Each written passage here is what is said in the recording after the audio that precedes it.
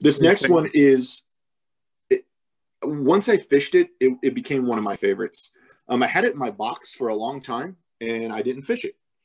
You know, there's something that goes around called like fly confidence, right? So you have your favorite patterns, ones that produce for you all the time, and they're ones that you fish frequently. And sometimes it's difficult to move out of the kind of patterns that we get into when we're fishing the same kind of patterns, especially when they're effective, you know. But I tried something new with this pattern, and I was really, really impressed. And where it started for me with this pattern was Branson Expo a few years ago. Davey Wotton was there, and Davey came up with this pattern, and he was like, "You've never heard of this? I can't, you know, it's famous all over the world. I can't believe you haven't heard of this."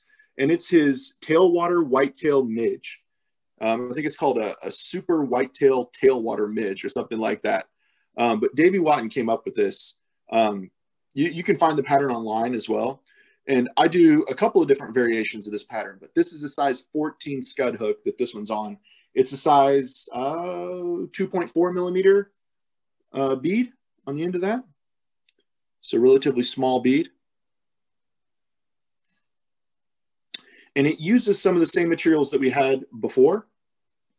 It's going to use a thorax dubbing again. This time I am going to use the bright SLF prism in the peacock color. Of course, that white tail, you probably already guessed, kind of where I got my idea for the variation on that hare's ear. It's going to be a piece of marabou. Don't use your good marabou. Use the really trashy marabou because we're going to be ripping it off the sides. Then for the black body of the fly, you can use black UTC 70, or you can, if you have Spanflex laying around, you can use Spanflex. This is something that we use for legging material on like Pat's rubber legs a lot of times. But it also makes a really good body for midges. And then we're also going to put on this one, we're going to put some holographic silver Flashabou. And then we're going to counter wrap with that medium fine Danville's.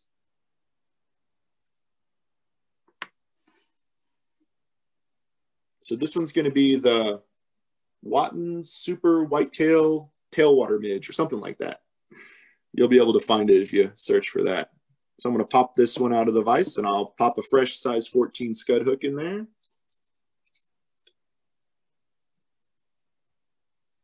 There we go. All right.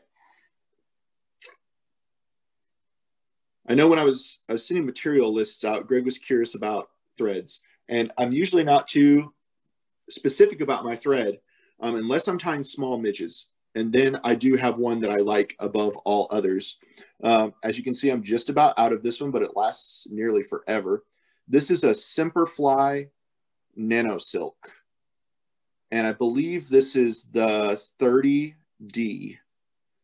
So it's a really small diameter gel spun polymer thread.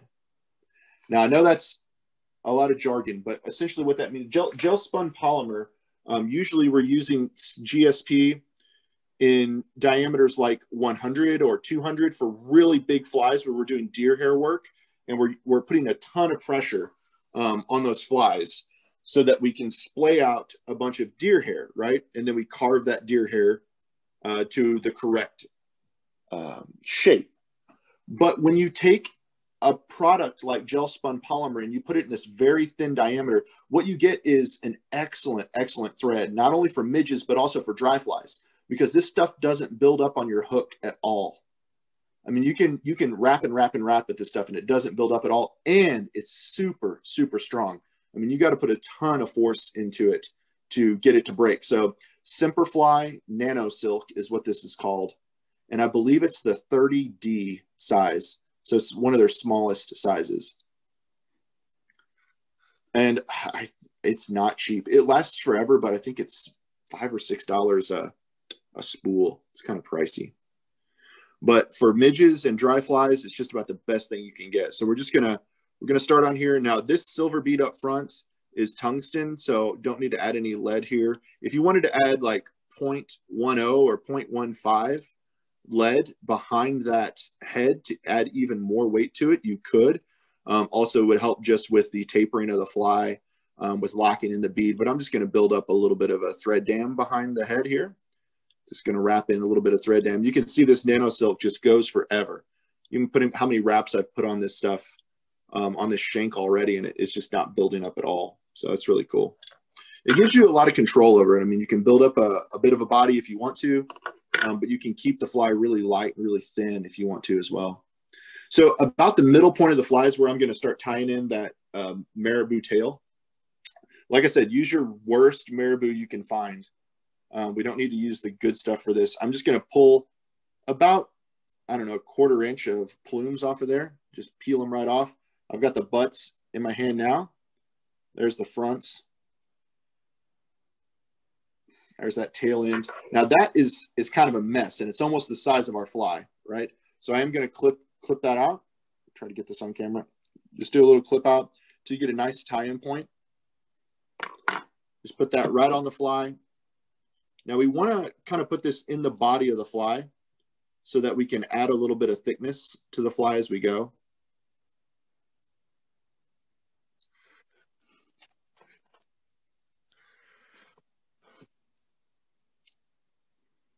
Just consecutive wraps. I'm controlling, I'm pinching and turning that marabou towards me to control it. Once I have it locked back to where I want it, I'm just going to do wraps back up to the front.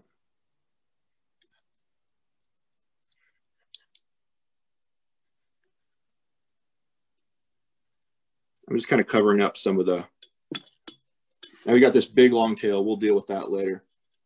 Might pinch off a little bit of that just to get it a little bit shorter for working length. Now, the last thing that we're going to wrap up in this pattern is the silver wire. So, of course, that's the first thing we're going to tie in. So remember, we have that silver wire. Again, it doesn't have to be silver. It could be red, you know, do an accent color on it. It doesn't matter.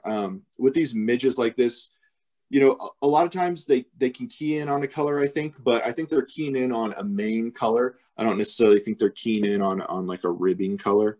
But if you want to do different colors, experiment with that. This one is, like I said, that silver medium fine size, which is the kind of like the brassy size in UTC.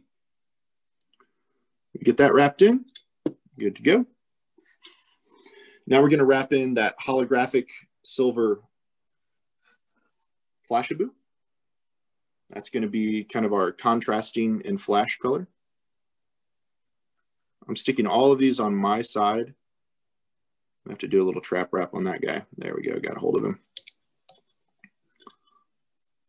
And I'm just wrapping it all the way to the back, way down into the bend of this scud hook. Okay, we're going all the way to where our vice jaws grip that, all the way down. Want plenty of room on this body. Now, the last thing that you're going to tie in is, if you have a black thread, you can just build up a body here. Just build up a body and then wrap up as we go. If you have the span flex, you're going to go ahead and tie that in. Again, doesn't matter whichever one you want to use. But I will say, if you use the span flex, try to get it on the side of the fly, just like this. Try to grid it on the side of the fly. Keep it on the side of the fly. I'm pulling backwards on it, like pulling away from the fly towards me to put pressure on it. And I'm wrapping all the way back to where those other materials were.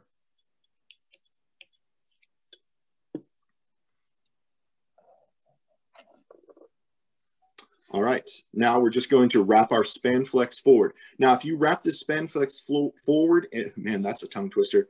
If you wrap this span flex forward and you don't put pressure on it, you're going to get, it's going to be really loose and it's going to swallow your subsequent material wraps. So when you wrap this material, if you have span flex, keep it pretty tight. Keep some pressure on it. And just work your way up the fly. You want these wraps to be concentric, touching.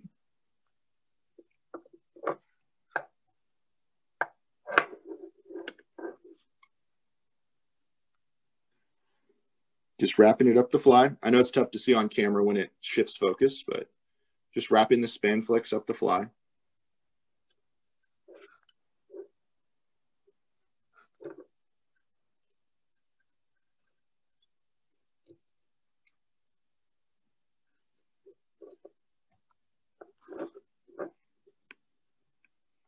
Nice and tight. Now remember, we are going to put a thorax color on here, so we don't necessarily need to go all the way up. You can leave just a little bit of space. So what I'm going to do is keep that Spanflex tight, and then I'm going to put trap wraps over it. 1, 2, and then do 1, 2, 3, 4 in front. Then I'm going to turn my fly so I can get to the bottom of it and clip it out really close. These are some super duper fine point scissors, like an ultra fine scissor that Loon makes. They're pretty cool. If you can find like really, really fine point scissors, it's nice for when you're working with midges or dry flies. You can get in there a little bit closer, I think, and really put a nice close cut on, you know, the materials that you want to clip out of there. All right, I'm going to make my life a little bit easier. I'm going to put a wet finish in there so I can get my thread out of the way. Now we've got 2 more materials to wrap up. Now we're going to wrap up the holographic flash, but we're not going to do it with touching wraps. We're just going to get those wraps close to one another.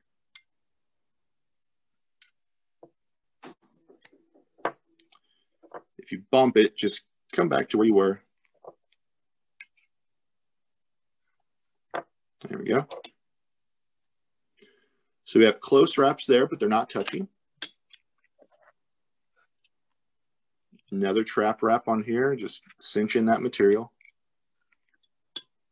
And then clip out your extra. All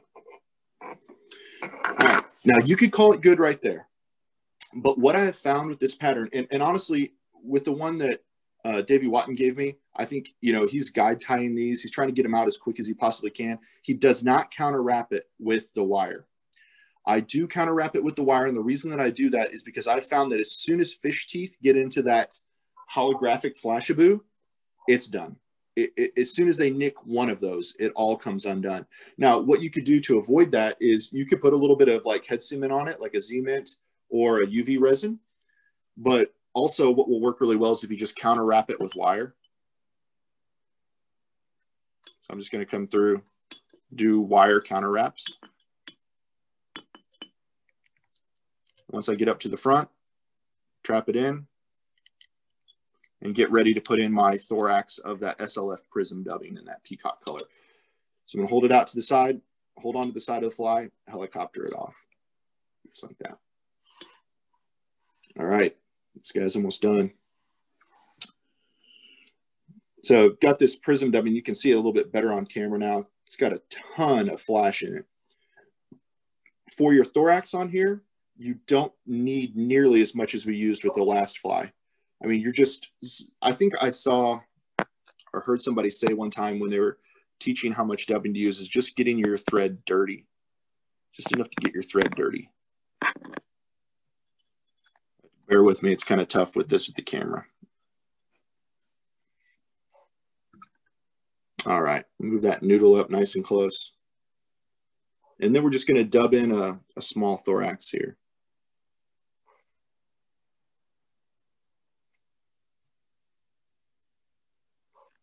Just like that.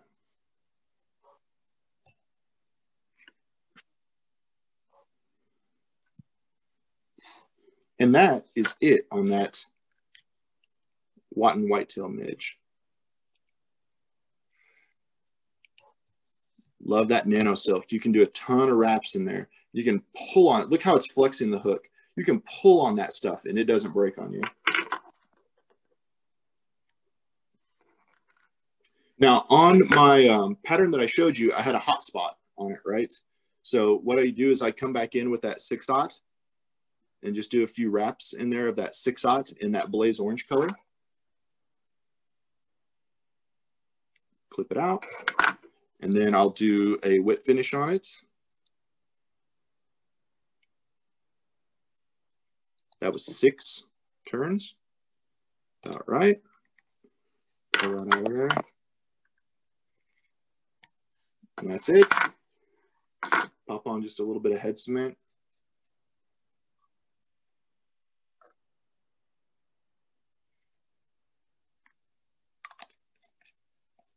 Good to go. That's super effective.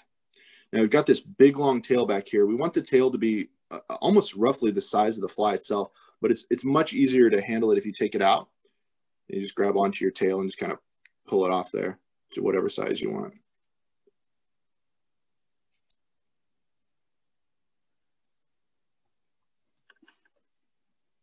There you go. Nice bright hot spot on there. It's going to be really resilient because you've counterwrapped it with that wire. That's a deadly, deadly little midge. It's got some good movement in the water. I think it's a nice attractor, and it's got all those kind of classic parts into it. It's got a nice thorax built onto it. It's got that black and white zebra midge color that's so effective. So yeah, those are the two patterns I had for you this evening. What questions do we have on that one? Well, Sam, I had a question about on your pheasant tail. Yeah. Okay. Do you ever put legs on the, like a traditional pheasant tail, or do you think it's worth the time or not? I'll be honest with you. Like, if somebody asks me to, if I'm tying for someone, I will. If I'm tying for myself, I don't. Okay. I just don't. They're so fragile, the tips of the pheasant tail, and I don't know that it adds enough to be worth the hassle of trying to separate them over the top of the hook and then pull them backwards and then put a wrap over them and get them like even on both sides. It's always just been a bit of a hassle for me, so I've just left them off. But well, I take a Brahma hen feather and I cut down a little bit from the tip and pull it back and make that V and put that V in there, and then you got both sides and you get them exactly what size you want, and they're absolutely. I know exactly what you mean. I've done that many times when I've tied pheasant tails in the past. Looking for some of my hen. Here we go. What John is talking about is a really, really great idea. You get a patch of hen saddle like this. This is, let's see here. This is a soft hackle hen saddle patch. That's what you're talking about, right, John? Yeah, sure. Yeah. And this is a speckled brown. And peel off one of your lower sections. What he's talking about when putting legs on this is that you can take a feather like this and then clip out the tip. And you're left with this V, right? See that? Now what you'll do is you'll pull back the remaining fibers until you have something that looks akin to this. This is what you're talking about, right, John? Yes. Mm-hmm. So what you'll do is you'll take that and you'll put it over the fly, and essentially you'll hold back these two parts of the V, and then you'll put a wrap over that. And what you'll end up with is legs sticking off the back of the fly. Now that's not going to focus real well for you, but you'll get little legs sticking off the back of the fly like this. And so that's a great way to create those legs and not have to deal with the really fragile tips of the pheasant tail, or deal with trying to separate pheasant tail. Or judge length too. Sometimes that's difficult. With this one, you can adjust your length. You can go further in, you can go further out, and you can adjust the length of the legs. So yeah, that's a great idea. That's a really good suggestion. What I was doing on the pheasant tail, I would tie it in the butt, go all the way to the forward, then try to use those tips, come back. Well, you're dealing with, like you say, fragile tips. And then if your length is not exactly right, they're too long or too short. With the Brahma hen or the hen saddle, you can adjust it however you want it. Mm-hmm. Exactly. And another thing is that I use, now some people use a different tailing material. Let me pop this back in so we can talk about it a little bit more. Some people use a different tailing material. I use the pheasant tail tips for the tail. And I just let them hang out back. Yeah. You could switch that out for like a CDL, Coq de Leon. A lot of people do that. You could use like really stiff hackle fibers. You need something that's stiff. Kind of see how the resistance that has, because otherwise it's gonna mat up. It's gonna foul around your hook. So you do want something that's pretty stiff. Yeah, great suggestion. Anything else? On the whitetail Midge you just tied a minute ago, putting the tinsel on there, I'd never seen that before. I seen T-Bird tie for Davy before, and she always just used the wire. Of course, she just used thread too. What is the advantage of using the tinsel or on it? None that I've seen. And when I've watched T-Bird's videos, you're absolutely right. He's whoop, there goes my iPad. She's just doing it as simply as possible, thread and wire. And that's it. That's all you really need on there. The advantage of using the tinsel, I don't know that there is one. Just the fly that Davey gave me had the tinsel wrap on it. And so that's the way I've tied it. But I don't think you'd have to. And in fact, that brings me to a variation on the pattern. This one has the pearl or opal medium mirage tinsel as the base, and then it's counter wrapped with the UTC wire in BR in black. So you get essentially the same look, but it's a little bit more resilient and has just a little bit more flash. So instead of using the Flashaboo, like you were saying, you could just use the thread and the wire, but you may not get as bright of a flash. If you want a really flashy body, you can use that opal mirage as the body, and then come back with the brassy black wire. So these are the two things that I used for this variant: mirage tinsel in medium opal and ultra wire in that brassy size. Very good. But everything else the same on that. Yeah, Davey swore by this one. He was telling me that he oftentimes uses this one as a dropper fly, and then had a soft hackle wet fly as kind of his lead fly on the rig, and that he sometimes ran 2 or 3 flies on the white when he was, I guess he's drift fishing with them. But yeah, really interesting talking to him about that. And I've found this to be a really effective pattern. And like I said, I tie it with the tungsten head, so it drops a little faster. And I'll put it under like a little, I can show you.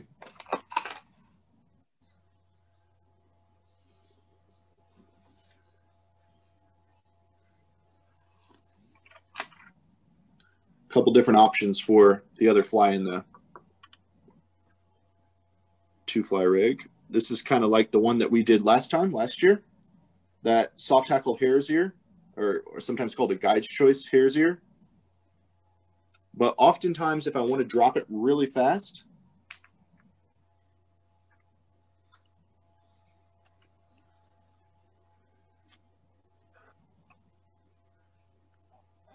put that on there as your front fly, Pat's rubber leg. This is a 5.5 millimeter tungsten bead head, and that thing drops like a bag of rocks in heavy water. And that's that Spanflex for the legs. And other than that, it's just chenille. And so then off the back of here, you got to do like 18 to 24 inches of, I don't know, 4 or 5X, whatever you want to do off the back of there. And then drop that midge off the back of there. And then one other one that I really like to use, and uses another kind of unique material,